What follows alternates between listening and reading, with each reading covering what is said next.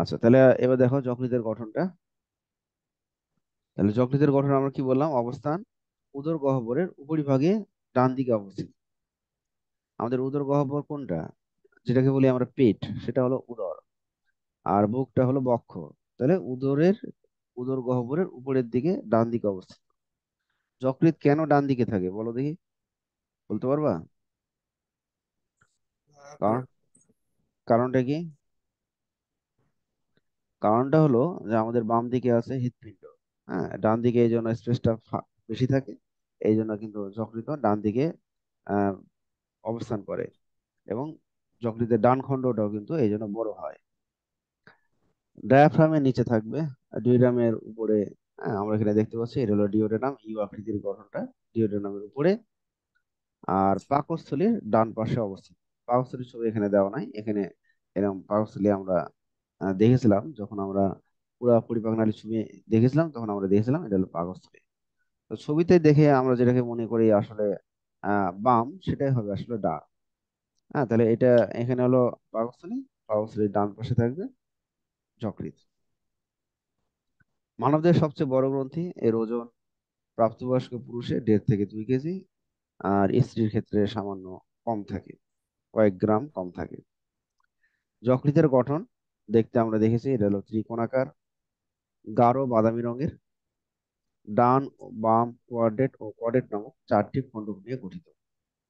নিচের পিঠে পিত্তথলি সংলগ্ন থাকে। এই যে আমরা এখানে দেখতে পাচ্ছি পিত্তথলি সংলগ্ন। নালীসমূহ, আমরা এই নালী সম্পর্কে আমরা আগে বলেছি যে ডান ও বাম হেপাটিক নালী মিলে সাধারণ হেপাটিক নালী। পিত্তথলি উৎপন্ন সিস্টিক নালী ও সাধারণ হেপাটিক নালী মিলে গঠন করে পিত্তনালী। এবং এটি অগ্ন্যাশয় নালীর সঙ্গে যুক্ত হয়ে অ্যাম্পুলা অফ ভ্যাটার গঠন করে ডিউডেনামে উন্মুক্ত হয়, যেটা আমি কিন্তু অলরেডি বলে দিয়েছি। তাহলে আমরা যকৃৎ সম্পর্কে বুঝতে পারলাম। জি স্যার। আচ্ছা, যকৃতের আরেকটা ছবি তোমাকে দেখাই। এই ছবিটাও শুধু যকৃৎ যদি পরীক্ষায় আসে তাহলে ওই ছবিটা তোমরা আঁকতে পারো।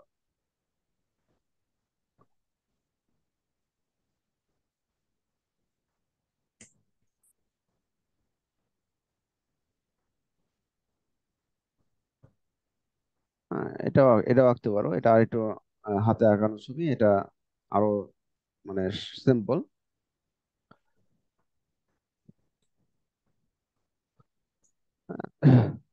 আচ্ছা, যাই হোক, এটা আছে।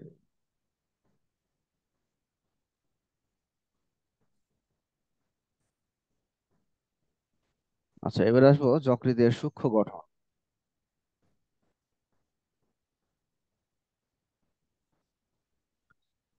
যকৃৎ গ্লিসন ক্যাপসুল নামক পর্দায় আবৃত থাকে। হ্যাঁ, যকৃতের চারপাশে একটা আবরণ রয়েছে যার নাম হলো গ্লিসন ক্যাপসুল। যকৃতের অভ্যন্তরে প্রবেশ করে যকৃতকে হেপাটিক লোবিউলে বিভক্ত করে। হ্যাঁ, তাহলে যকৃত যে অনেকগুলো লোবিউলে বিভক্ত বা অনেকগুলো অনুখণ্ডে বিভক্ত, এর কারণটাই হলো গ্লিসন ক্যাপসুল। আর যকৃতের কয়টা খণ্ড ছিল একটু আগে বললাম? যকৃতের কয়টা দুইটা। খণ্ড ছিল? কয়টা? বাম খণ্ড, ডান খণ্ড। না, 4টে খণ্ড। যকৃতের হলো 4টে খণ্ড। এই যে এখানে দেখো, ডান খণ্ড, বাম খণ্ড, কোয়াড্রেট কোয়াড্রেট খণ্ড খণ্ড। আর করেট হ্যাঁ। খণ্ড। তাহলে কয়টা খণ্ড? 4টে। যকৃতের হলো 4টে খণ্ড। তো আমরা এখানে বলছি যে যকৃতের যে আবরণ, যার নাম হলো গ্লিসন ক্যাপসুল, এই গ্লিসন ক্যাপসুল কি করে এই যকৃতের এই 4টা খণ্ডে প্রবেশ করে, এবং প্রবেশ করে যকৃতকে অনেকগুলো লোবিউলে বিভক্ত করে। আর আমরা এখানে দেখতে পাচ্ছি এটা হলো একটা লোবিউলের ছবি। হ্যাঁ, এখানে একটা লোবিউলের ছবি। যে লোবিউলের কেন্দ্রে আমরা দেখতে পাচ্ছি একটা কেন্দ্রীয় শিরা আছে, তাহলে আমরা বলবো প্রত্যেক লোবিউলের কেন্দ্রে একটা কেন্দ্রীয় শিরা অবস্থিত। এই হলো সেই কেন্দ্রীয় শিরা। লোবিউলের মাঝে মাঝে সাইনোসয়েড নামক ফাঁকা স্থান থাকে। তাহলে লোবিউলের মাঝে মাঝে আমরা দেখতে পাবো ফাঁকা স্থানে, যে আমরা গ্যাপ গ্যাপ দেখতে পাচ্ছি। এই গ্যাপ গ্যাপ গুলো, এই সাদা যে অংশগুলো, এইগুলোই হলো সাইনোসয়েড।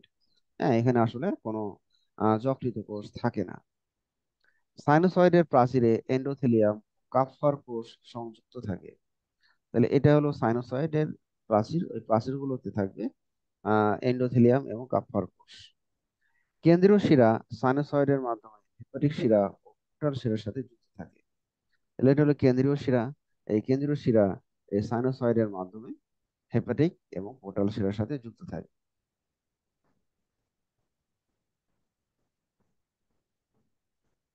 তো আমরা যকৃতের সূক্ষ্ম গঠন কি বুঝতে পারলাম? জি স্যার। দেনে আসবো যকৃতের সঞ্চয়ী ও বিপাকীয় ভূমিকা। যকৃতকে মানবদেহের জৈব রসায়নাগার বলা হয়, অর্গানিক ল্যাবরেটরি বলা হয়। কেন বলা হয়? কারণ এখানে 500 ধরনের কার্যাবলী যকৃতের মধ্যে সংঘটিত হয়। সহজ। হ্যাঁ, 500 ধরনের রাসায়নিক বিক্রিয়া যকৃতের মধ্যে ঘটে মানুষের যকৃতে। এই জন্য মানুষের যকৃতকে বলা হচ্ছে জৈব রসায়নাগার বা অর্গানিক ল্যাবরেটরি। আচ্ছা, এখন আমরা আসবো সঞ্চয় ভূমিকা। সঞ্চয় ভূমিকা বলতে আসলে কি বোঝায়? যকৃত কিছু জমা রাখতেছে, ঠিক আছে? যকৃত যখন কোনো কিছু জমা রাখবে তখন সেটা হবে তার সঞ্চয় ভূমিকা। আর বিপাকীয় ভূমিকা আমরা কি বলবো? যকৃতে যখন কোনো কিছু মানে না, বিপাকীয় মানে খরচ না। বিপাকীয় মানে আসলে দুইটাই বোঝায়। হ্যাঁ, যকৃত যখন কোনো কিছু তৈরি করবে, হ্যাঁ, কোনো যৌগ তৈরি করবে, আবার কোনো যৌগ যখন ভেঙে দিবে, তাহলে যকৃতের মধ্যে বিভিন্ন যৌগের ভাঙা এবং গড়া, এই দুইটাকে একত্রে আমরা বলবো বিপাক। আর যকৃতে শুধু সঞ্চয় করাটাকে বলবো সঞ্চয় ভূমিকা। আর বিপাক মানে হলো যকৃতের কোনো যৌগ তৈরি হওয়া বা ভেঙে যাওয়া। ক্লিয়ার? জি স্যার। যকৃতের সঞ্চয় ভূমিকা। প্রথমে আসবো গ্লাইকোজেন সঞ্চয়। গ্লাইকোজেন হলো একটা জটিল শর্করা। তো আমরা যে খাবারগুলো খাচ্ছি, হ্যাঁ, শর্করা জাতীয় খাবার, সেই শর্করা জাতীয় খাবারগুলো হলো জটিল শর্করা। হ্যাঁ, তো এগুলো দেখা গেল যে আমরা যখন পরিপাক করতেছি, পরিপাক করে সেগুলো গ্লুকোজে পরিণত হয়। আর গ্লুকোজকে গ্লাইকোজেন হিসেবে জমা রাখে যকৃৎ। হ্যাঁ, রক্তে একটা নির্দিষ্ট মাত্রার গ্লুকোজ প্রবাহমান থাকে, কিন্তু সেই নির্দিষ্ট মাত্রার গ্লুকোজ যদি বেশি হয়ে যায়, তাহলে আমাদের একটা হরমোন আছে, নাম হলো ইনসুলিন। আর এই ইনসুলিন হরমোন গ্লুকোজকে গ্লাইকোজেন যৌগে রূপান্তর করে রাখে যকৃতে। তাহলে এই জন্য আমরা বলছি গ্লাইকোজেন সঞ্চয়। রক্ত সঞ্চয়। যকৃতের রক্তবাহিকাগুলো বিপুল পরিমাণ রক্তের ভান্ডার হিসেবে কাজ করে। যকৃত কত ঘন সেন্টিমিটার বা লিটার রক্ত সঞ্চয় করে রাখতে পারে? প্রায় 1.5 লিটার। প্রায় 1.5 লিটার। আর যদি আমরা ঘন সেন্টিমিটার চিন্তা করি বা এমএল এ চিন্তা করি, তাহলে আমরা বলবো 1500 ml বা 1500 ঘন সেন্টিমিটার। ভিটামিন সঞ্চয়। চর্বিতে দ্রবণীয় ভিটামিনকে আমরা বলতেছি অ্যাডেট। ভিটামিন এ ডি ই কে। পানিতে দ্রবণীয় ভিটামিন গুলো ভিটামিন বি এবং সি। এছাড়াও সায়ানো কোবালামিন ও ফলিক অ্যাসিড সঞ্চয় করে রাখে। তাহলে যকৃৎ বিভিন্ন ধরনের ভিটামিন সঞ্চয় করে রাখতেছে। পিত্তরস তৈরি। পিত্তরস আমরা একটু আগে জানলাম, যকৃতের কোষগুলো পিত্তরস উৎপন্ন করে। আর পিত্তরস উৎপন্ন করে জমা রাখে কোথায়? পিত্তথলিতে। চর্বি ও অ্যামাইনো অ্যাসিড সঞ্চয়। দেহের অব্যবহৃত শর্করাকে চর্বিতে পরিণত করে জমা রাখে। মিনারেল সঞ্চয়। লৌহ ও পটাশিয়াম সঞ্চয় করে। এছাড়াও কপার, জিঙ্ক, কোবাল্ট ইত্যাদি মিনারেল স্বল্প মাত্রায় সঞ্চয় করে। তাহলে ওগুলো ছিল সঞ্চয় ভূমিকা। এবার আমরা আসবো বিপাকীয় ভূমিকা। বিপাকীয় ভূমিকায় প্রথমে আসবো শর্করা বিপাক। তাহলে রক্তে গ্লুকোজের মাত্রা স্বাভাবিক রাখতে যকৃৎ গুরুত্বপূর্ণ বিপাকীয় কাজ সম্পন্ন করে। 1 নম্বর বিপাকটা কি? গ্লাইকোজেনেসিস, যেটা আমরা একটু আগে পড়েছি অলরেডি।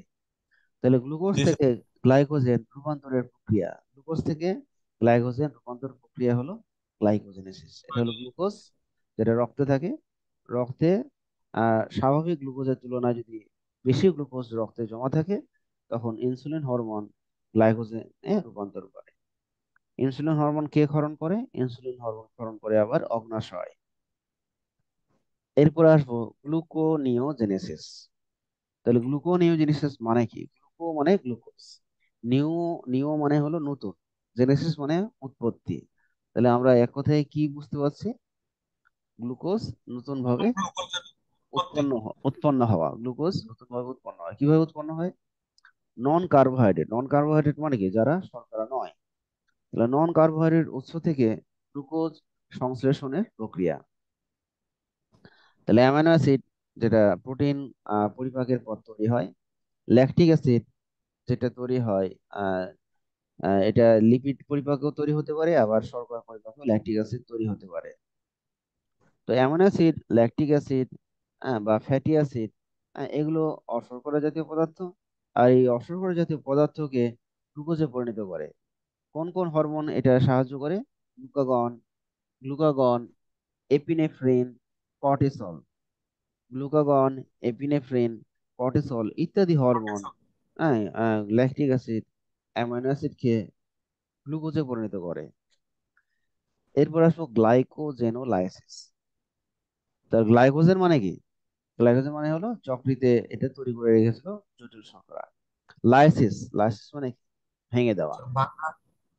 জি স্যার। তাহলে গ্লাইকোজেন ভেঙে দেওয়া, ভেঙে গ্লুকোজে পরিণত করাকে আমরা বলবো গ্লাইকোজেনোলাইসিস। তাহলে সঞ্চিত আছে কোথায়? যকৃতে। তাহলে আমাদের অনেক সময় দেখা যায় আমরা যারা মুসলিম যারা আছি তারা রোজা রাখি। তো বিকালের জি দিকে স্যার। যদি আমাদের আর না খাই, যদি আমরা সন্ধ্যার সময় ইফতার করি, তাহলে আমরা কি হয়, আমাদের শরীর বুঝতে পারে যে আরো খেতে অনেক সময় দেরি হবে। এই জন্য সকালের দিকে আমরা সেই সময় যে খাবারগুলো খেয়েছিলাম সেগুলো যকৃৎ গ্লাইকোজেন আকারে জমা রেখেছিল। যেহেতু দুপুরে বিকালে খাচ্ছি না, তখন দেহ বুঝতে পারে যে রক্তে গ্লুকোজের পরিমাণটা অনেক কমে গেছে। তাহলে জি আমাদের স্যার। যকৃতে যে সঞ্চয় কৃত গ্লাইকোজেন আছে, তখন দেহ সেগুলোকে ভেঙে দেয়, সেই সঞ্চিত গ্লাইকোজেনকে ভেঙে দেয়। আর এই ভাঙতে সাহায্য করতেছে গ্লুকাগন আর এপিনেফ্রিন হরমোন। তখন গ্লাইকোজেন ভেঙে রক্তে গ্লুকোজ সরবরাহ ঠিক রাখে। হ্যাঁ, আমরা অনেক সময় দেখি, যদি আমরা কোনো কারণে বিমানে আছি বা কোনো হয়তো এমন একটা পরিস্থিতি আছে আমরা খাবার পাচ্ছি না, তখনই কিন্তু শরীর এই ডিসিশন নেয় যে আমাদের যকৃতের সঞ্চিত গ্লাইকোজেনকে ভেঙে দাও। আর ভাঙতে সাহায্য করবে এপিনেফ্রিন আর গ্লুকাগন হরমোন। গ্লাইকোজেন ভেঙে গ্লুকোজে রূপান্তর করাই হলো গ্লাইকোজেনোলাইসিস। এর এরপরে আসবো লাইপোজেনেসিস। জেনেসিস মানে হলো উৎপত্তি, আর লাইপো কথার অর্থ হলো লিপিড। তাহলে কার উৎপত্তি? স্যার, লিপিডের উৎপত্তি। লিপিডের উৎপত্তি। তাহলে অতিরিক্ত গ্লুকোজকে ট্রাইগ্লিসারাইডে পরিণত করার প্রক্রিয়ার নামই হলো লাইপোজেনেসিস। তাহলে হলো গ্লুকোজ, রক্তে গ্লুকোজ আছে, অতিরিক্ত গ্লুকোজ আছে। স্বাভাবিকের তুলনায় রক্তে যদি অতিরিক্ত গ্লুকোজ থাকে, সেগুলো যেমন গ্লাইকোজেন হিসেবে যকৃতে জমা রাখতে পারে, ঠিক যে আরো যে অতিরিক্ত গ্লুকোজ থাকবে, সেই অতিরিক্ত গ্লুকোজকে ইনসুলিন হরমোন কি করবে? ক্রিয়া করে ট্রাইগ্লিসারাইড আকারে যকৃৎ জমা জমা রাখবে। জমা তাহলে যকৃৎ গ্লাইকোজেন হিসেবে জমা রাখতে পারে, আবার ট্রাইগ্লিসারাইড হিসেবেও জমা রাখতে জমা পারে। রাখতে। তাহলে ট্রাইগ্লিসারাইডটা হলো কি? লিপিড। আর গ্লাইকোজেনটা হলো কি? শর্করা। এবং দুটোতেই কিন্তু ইনসুলিন হরমোন জড়িত। তাহলে আমরা এই শর্করা বিপাকের এই বিক্রিয়াগুলো বুঝতে পারলাম। জি স্যার। এবার আসবো প্রোটিন বিপাক। প্রোটিন বিপাকে যকৃতের ভূমিকা। এক নম্বর ভূমিকা হলো ডিঅ্যামিনেশন। তাহলে প্রোটিন পরিপাক হয়ে আমাদের কি হয়? আমাদের পরিপাক হয়ে রক্ত থেকে আসে অ্যামিনো অ্যাসিড আসে। এই অ্যামিনো অ্যাসিড বা অন্য উপাদান থেকে অ্যামিনো অপসারণ প্রক্রিয়াকে বলা হয় ডিঅ্যামিনেশন।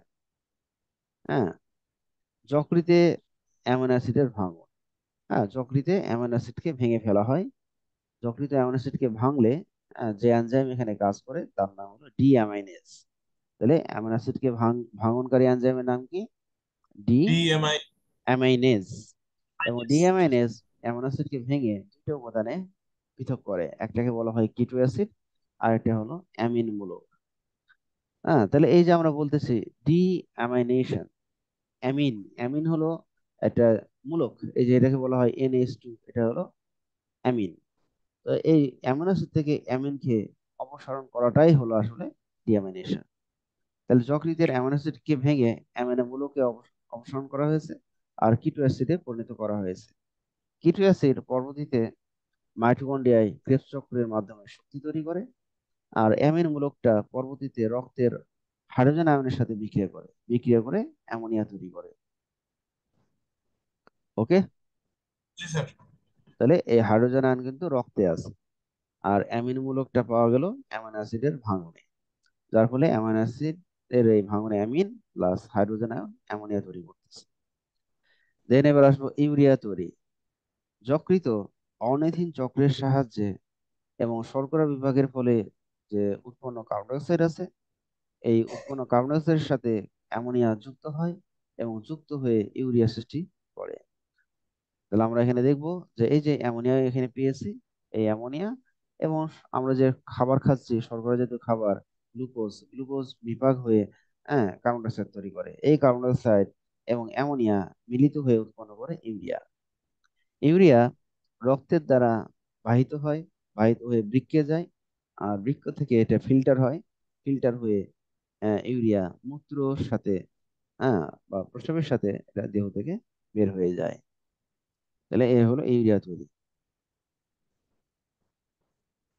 প্লাজমা প্রোটিন সংশ্লেষ।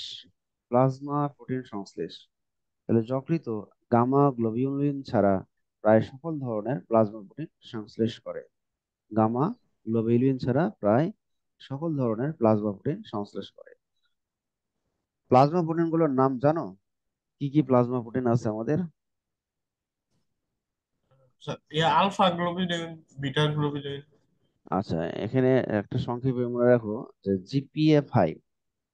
জিপিএ 5 মানে হলো G for globulin, P for প্রথম বিন, তারপর এ ফর অ্যালবুমিন। হ্যাঁ, তাহলে জিপিএ 5, 5 ফর এফ, এফ মানে হলো ফাইব্রিনোজেন। ঠিক আছে, তাহলে জি আবার স্যার। বলি, G for globulin, P for প্রথম বিন, A for albumin, R F for fibrinogen. এই 4 ধরনের প্লাজমা প্রোটিন যকৃত তৈরি করতে পারে। হরমোন হরমোন সংশ্লেষ। যকৃৎ অ্যাঞ্জিওটেনসিনোজেন নামক হরমোন সংশ্লেষ করে। অ্যাঞ্জিওটেনসিনোজেন এটা হলো একটা নিষ্ক্রিয় এনজাইম। হ্যাঁ, এটি বৃক্ক নিঃসৃত রেনিন এনজাইম দিয়ে সক্রিয় হয়ে দেহে রক্তচাপ বৃদ্ধি করে। তাহলে যকৃতের এই নিষ্ক্রিয় এনজাইমকে সক্রিয় করতেছে কে? রেনিন। এই রেনিন আবার বৃক্ক নিঃসরণ করে। বৃক্কের এই এনজাইম যকৃতের অ্যাঞ্জিওটেনসিনোজেনকে অ্যাঞ্জিওটেনসিনোজেন হরমোনকে সক্রিয় করে। এবার আসবো লিপিড বা ফ্যাট বিভাগ। অতিরিক্ত কার্বোহাইড্রেটকে ফ্যাটের, আমরা ওই শর্করা বিভাগে দেখেছিলাম যে গ্লুকোজকে ট্রাইগ্লিসারাইড আকারে জমা করে রাখতে পারে যকৃৎ। ওটাই বলছে যে অতিরিক্ত শর্করা, অতিরিক্ত কার্বোহাইড্রেটকে ফ্যাটে রূপান্তর করা, রক্ত থেকে কোলেস্টেরল সরিয়ে নেওয়া, ভেঙে ফেলা, সংশ্লেষ করা। হ্যাঁ, গ্লুকোজের ঘাটতি হলে সঞ্চিত ফ্যাট থেকে গ্লুকোজ উৎপন্ন করে। দেখা গেল যে যকৃতে তোমার আহ আহ, মানে গ্লুকোজের রক্তে হলো গ্লুকোজের ঘাটতি বা রক্তে হলো গ্লুকোজ কম আছে, তাহলে আমাদের যকৃতে জমা আছে কে কে? যকৃতে জমা আছে 2 ধরনের যৌগ, একটা নাম ছিল গ্লাইকোজেন, আর একটা নাম কি ছিল? ট্রাইগ্লিসারাইড বা লিপিড। তাহলে দেখা গেলো গ্লাইকোজেনও কমে গেছে, তখন কি হবে? আহ সঞ্চিত যে ট্রাইগ্লিসারাইড বা ফ্যাট আছে সেটাকে ভেঙে গ্লুকোজে পরিণত করে। লোহিত রক্তকণিকা উৎপাদন ও ভাঙন। শিশুদেহে যকৃৎ লোহিত রক্তকণিকা তৈরি করে, আবার পূর্ণাঙ্গ অবস্থায় যকৃৎ লোহিত রক্তকণিকা ধ্বংস করে। তাহলে পূর্ণাঙ্গ অবস্থায় যকৃতের একটা কোষ আছে, একে বলা হয় ফ্যাগোসাইট কোষ, যার নাম হলো ম্যাক্রোফাজ। হ্যাঁ, ম্যাক্রোফাজ কোষ বা আমরা বলবো কুফার কোষ। হ্যাঁ, বা অনেকে আবার বলে কাফার কোষ। তাহলে কাফার কোষ কি করে? পূর্ণাঙ্গ অবস্থায় লোহিত রক্তকণিকাকে ধ্বংস করে। তাহলে আমরা এখানে যকৃতর 2 ধরনের রূপ দেখতে পাচ্ছি। যখন আমরা শিশু ছিলাম তখন আমাদের যকৃৎ কি করেছিল? আরবিসি বা লোহিত রক্তকণিকা তৈরি করেছিল। আর যখন আমি পূর্ণাঙ্গ হয়ে গেলাম, যকৃৎ তখন কি করতেছে? লোহিত রক্তকণিকার ধ্বংস। বয়স বয়স যখন শেষ হয়ে যায়, লোহিত রক্তকণিকার বয়স কয়দিন? স্যার 120 দিন, 120 দিন। 120 দিন হয়ে যায় যখন, তখন যকৃতের কাফার নামক ফ্যাগোসাইট কোষ এই পূর্ণাঙ্গ আরবিসি কে ধ্বংস করে দেয়। তাহলে পূর্ণাঙ্গ অবস্থায় আরবিসি কে তৈরি করে মানুষের ক্ষেত্রে? যকৃৎ স্যার হ্যাঁ বল। অবস্থায় তৈরি করে। না, যকৃৎ তো আরবিসি ধ্বংস করে দিয়েছে পূর্ণাঙ্গ অবস্থায়। তাহলে পূর্ণাঙ্গ অবস্থায় আরবিসি বা লোহিত রক্তকণিকা কে তৈরি করে মানুষের ক্ষেত্রে, বলতে পারবা? লাল অস্থিমজ্জা, বোন ম্যারো। জি হ্যাঁ, স্যার। আমাদের হাড়ের মধ্যে যে মজ্জাগুলো আছে, যখন আমরা পূর্ণাঙ্গ হই তখন এই অস্থিমজ্জাগুলো লোহিত রক্তকণিকা তৈরি করে। আচ্ছা, এবার আসবো হিমোগ্লোবিনের ভাঙন। যকৃৎ লোহিত রক্তকণিকার হিমোগ্লোবিন ভেঙে হিম আর গ্লোবিন তৈরি করে। হ্যাঁ, হিমোগ্লোবিনকে ভেঙে একটা হলো হিম আর একটা গ্লোবিন তৈরি করে। গ্লোবিন হলো প্রোটিন আর হিম হলো আয়রন। হিমে থাকে আয়রন। পিত্ত উৎপাদন, যকৃৎ পিত্ত ক্ষরণ করে পিত্তথলিতে জমা রাখে। হরমোনের ভাঙন, যকৃৎ টেস্টোস্টেরন, অ্যালডোস্টেরন যত দ্রুত ধ্বংস হয়, অন্যান্যগুলো তত দ্রুত ধ্বংস হয় না। তো টেস্টোস্টেরন এটা হলো একটা যৌন হরমোন, পুরুষদের যৌন হরমোন। তো এই হরমোনটা যদি রক্তে থাকে তাহলে দেখা যাবে যে এটা ক্ষতি। যতক্ষণ পর্যন্ত এই হরমোন থাকবে, তখন আমাদের কি হবে যে এই হরমোনগুলো যৌন রিলেটেড যে অঙ্গগুলো আছে সেগুলোকে সক্রিয় রাখে, এবং এটা দেখা গেল যে আমাদের শরীরের জন্য খারাপ। এই জন্য টেস্টোস্টেরন এবং অ্যালডোস্টেরন এই হরমোনগুলোকে যকৃৎ দ্রুত ধ্বংস করে দেয়। যার ফলে ওই অ্যাক্টিভিটি গুলো নষ্ট হয়ে যায়। বিষ অপসারণ, শরীরের ভিতরে সৃষ্ট বিভিন্ন টক্সিক পদার্থ বা টক্সিন যকৃতের অভ্যন্তরে জৈব রাসায়নিক প্রক্রিয়ায় প্রশমিত হয়ে যায়। প্রশমিত মানে কি? প্রশমিত মানে নিউট্রাল হয়ে যায়, নিরপেক্ষ হয়ে যায়। ফলে যকৃতের মধ্যে আর কোনো টক্সিসিটি থাকে না।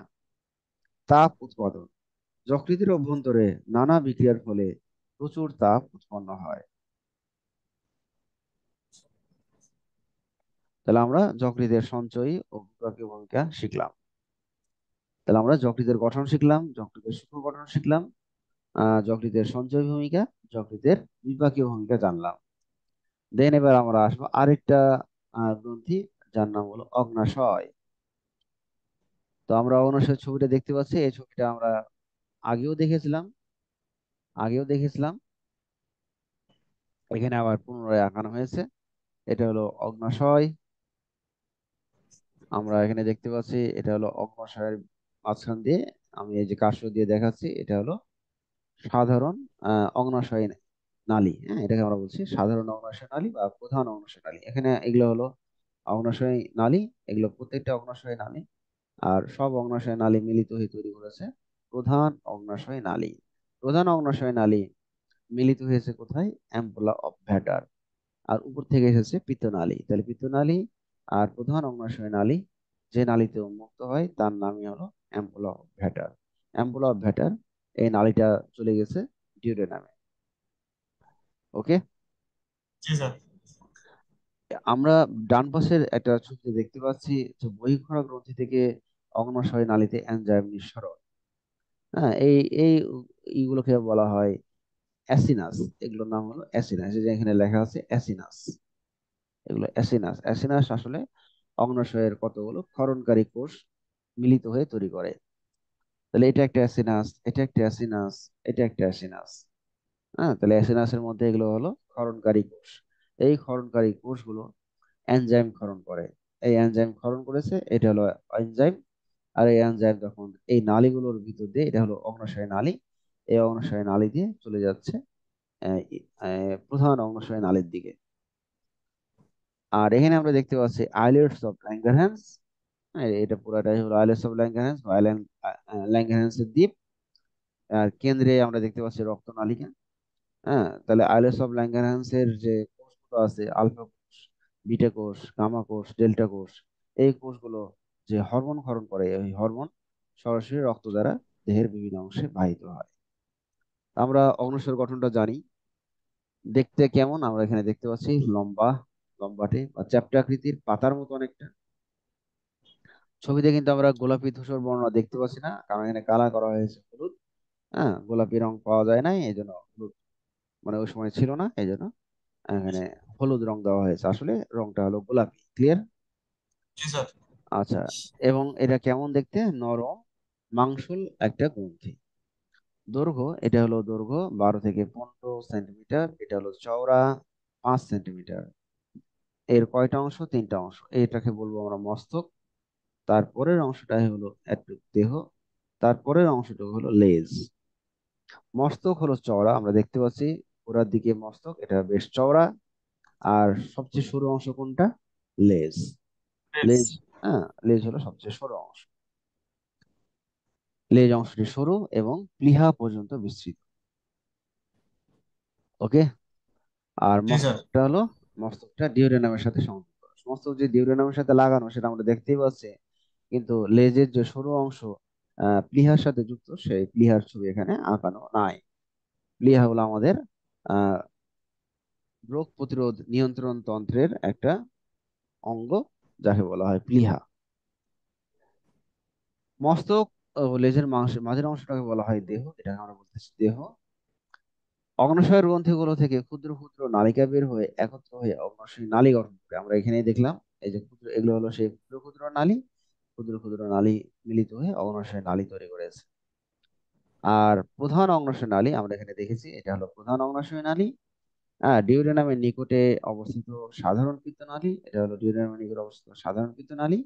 দুই নালী একত্রে মিলিত হয়ে ampulla of ভ্যাটার, this is ampulla of ভ্যাটার, এই নালীটা অ্যাম্পুলা অফ ভ্যাটারের মাধ্যমে এরা ডিউডেনামে প্রবেশ করেছে। এটা হলো সেই ডিউডেনাম, ডিউডেনামে প্রবেশ করেছে। তাহলে আমরা অগ্ন্যাশয়ের গঠনটা বুঝতে পেরেছি। জি স্যার। এবার আমি বলবো যে অগ্ন্যাশয় অগ্ন্যাশয়কে কেন মিশ্র গ্রন্থি বলা হয়, হ্যাঁ, তার সম্পর্কে আমরা জানবো, বা অগ্ন্যাশয়ের সূক্ষ্ম গঠন সম্পর্কে জানবো। অগ্ন্যাশয় মিশ্র গ্রন্থি কারণ এটা বহিঃখরা অন্তঃখরা গ্রন্থি হিসেবে কাজ করে। আগে জানতে হবে বহিঃখরা গ্রন্থি আর অন্তঃখরা গ্রন্থি মানে কি। বহিঃখরা মানে হলো যে গ্রন্থি নিঃসৃত রস হলো এনজাইম, এবং এনজাইম সবসময় একটা নালী দ্বারা বাহিত হয়। এই জন্য অগ্ন্যাশয়ের যে আমরা দেখেছি অ্যাসিনাস বলে একটা অংশ ছিল বা অঙ্গ ছিল, এই অ্যাসিনাস অঙ্গটা বহিঃখরা গ্রন্থি হিসেবে কাজ করে। তাহলে আমরা বহিঃখরা গ্রন্থি কাকে বলে বুঝতে পারলাম। বহিঃখরা গ্রন্থি মানে কি? অগ্ন্যাশয়ের কি? আরেকবার। বহিঃখরা গ্রন্থি মানে হলো যে যে গ্রন্থি, যে গ্রন্থি নিঃসৃত রস হলো এনজাইম। তাহলে এই গ্রন্থি নিঃসৃত রসের নাম কি হবে? বই খরা গ্রন্থ।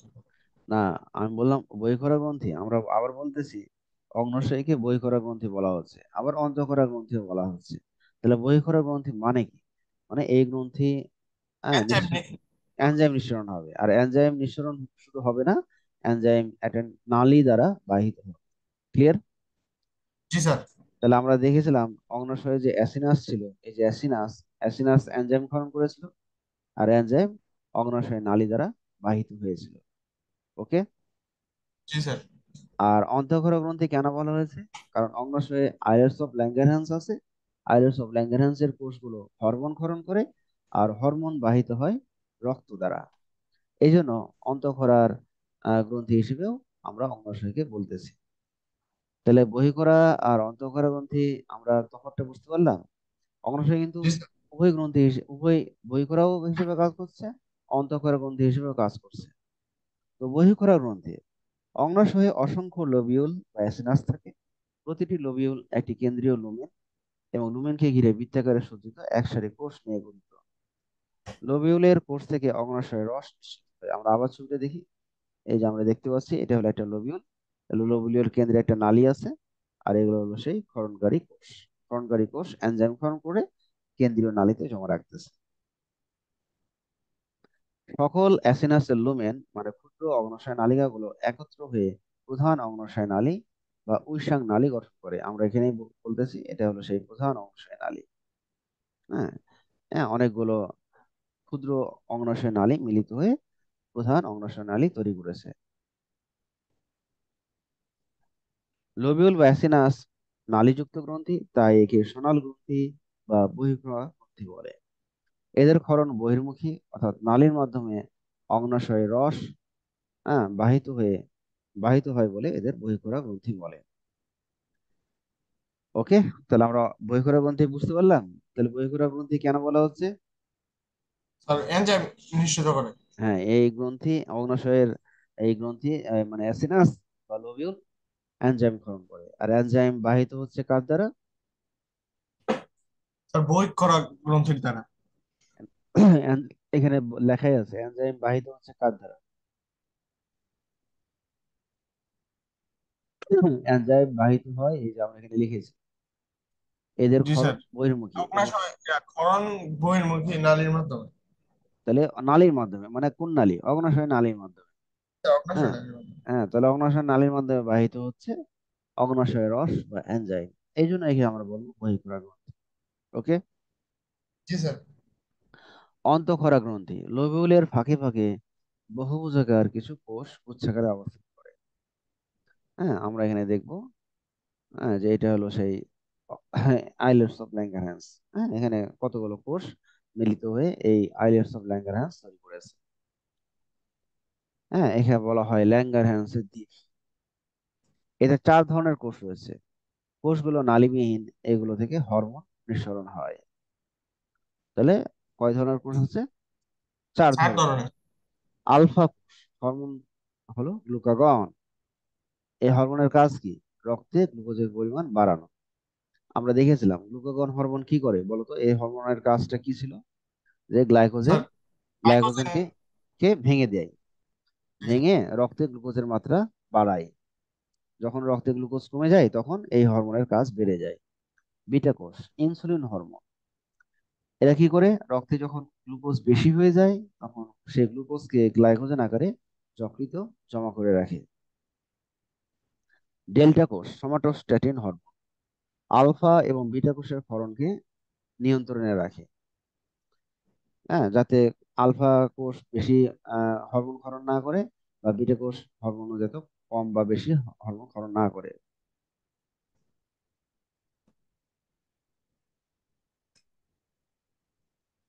আচ্ছা, এরপরে আসবো গামা কোষ। হ্যাঁ, পলিপেপটাইড হরমোন ক্ষরণ করে, এরা অগ্নাশয়কে অগ্নাশয় রস ক্ষরণে উদ্দীপিত করে। আইলেটস অফ ল্যাঙ্গারহ্যান্সে কি থাকে না? নালী থাকে না, এই জন্য এরা হলো নালীহীন বা অন্তঃক্ষরা গ্রন্থি। এদের ক্ষরণ অন্তর্মুখী। এই হরমোন রক্তর মাধ্যমে দেহের বিভিন্ন অংশে বাহিত হয়, এই জন্য একে অন্তঃক্ষরা গ্রন্থি বলে। ওকে। জি স্যার। তো তাহলে আজকে এই পর্যন্তই থাক।